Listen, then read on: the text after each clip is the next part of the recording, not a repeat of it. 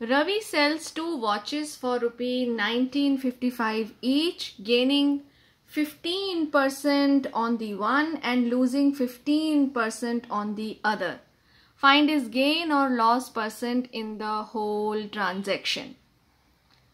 So Ravi has two watches and he has sold them for rupees 1955 each. And when he is doing this transaction, then he gains 15% on the first sale and he loses 15% on the other. So we need to find the what is the overall gain or loss percent when he makes this transaction. So there are two cases. So we will be discussing one by one. So case one is he is selling the watch at rupees 1955 and in this transaction he is gaining 15%. So gain percent is 15. Now can you tell me in this situation what will be the cost price of the watch? We know that CP is SP into 100 upon 100 plus gain percent. So we can use this formula and find the cost price. So SP is 1955. So 1955 into 100 upon 100 plus gain percent is 15. So it is 100 plus 15. Now simplify this and just let me know what is your answer. So 1955 into 100 upon 115. Simplify this. Yes, I am getting answer as rupees 1700. Have you got it? This is case 1.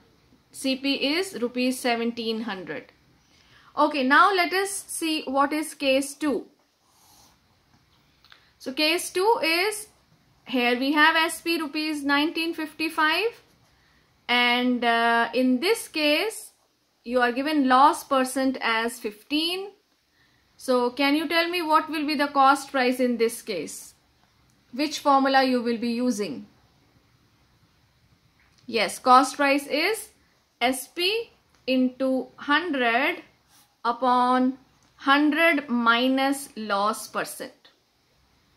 So we will be using this formula and let us see what is CP in this case. So 1955 into 100 upon 100 minus 15. So that gives us 195500 upon 85. Simplify this and tell me what is the answer. Okay, I am getting rupees 2300. Have you got it? Okay, now tell me what will be the total cost price.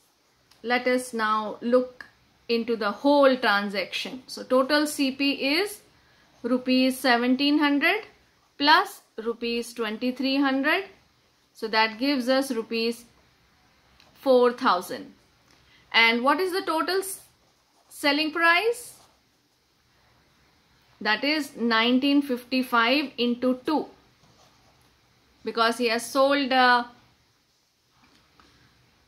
both the watches at 1955 each. So it gives us rupees 3910. Now tell me which is greater, CP or SP?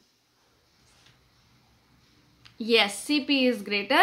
So if CP is greater, so that means there will be a loss. So what will be the loss?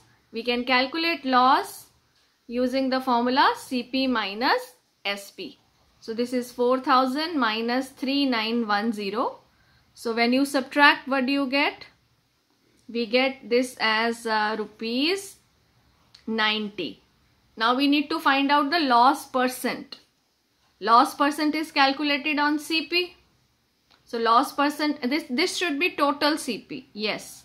So loss percent will be loss upon CP into 100. So that gives us 90 upon 4000 into 100. Simplify this. What do you get?